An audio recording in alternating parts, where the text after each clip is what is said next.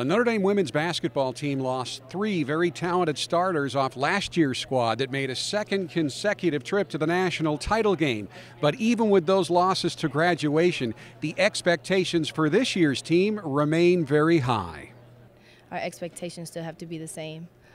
You have to have players, and you know, every team graduates people, and you know, people leave, and I think Coach McGraw does a great job of knowing beforehand what she's losing and recruiting those players that can come in and contribute, and I think that's exactly what she's done.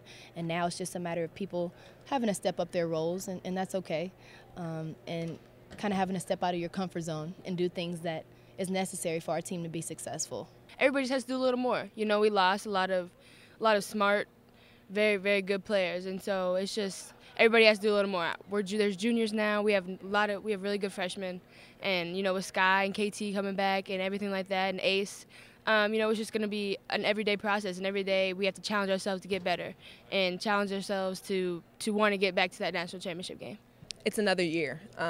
I think we definitely lost some great talent, some great leadership in the 3 players that we lost, and we're going to have to fill those roles. I think I'm going to try to do my best in filling those roles, and I know we have a lot of eager upperclassmen and underclassmen that are going to help piece this new puzzle together. We're competitive, and I'm competitive, and I won't sit here and be like, you know, well, I just want to make it to a Sweet 16 or Elite 8. Like, we still want to win.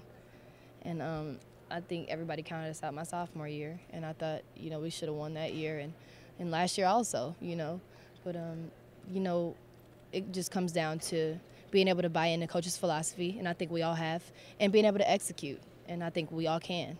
I think Sky is she's very, very competitive, and she's very aggressive and everything like that, and that hypes everybody up. But at the same time, I think I don't really have to say anything. It's just kind of, you know, I'll knock somebody down and not help them up, and that's my that's my intensity right there.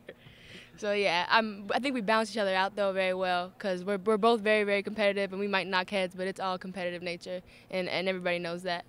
I'm going to try to bring that grit, that grind to the team.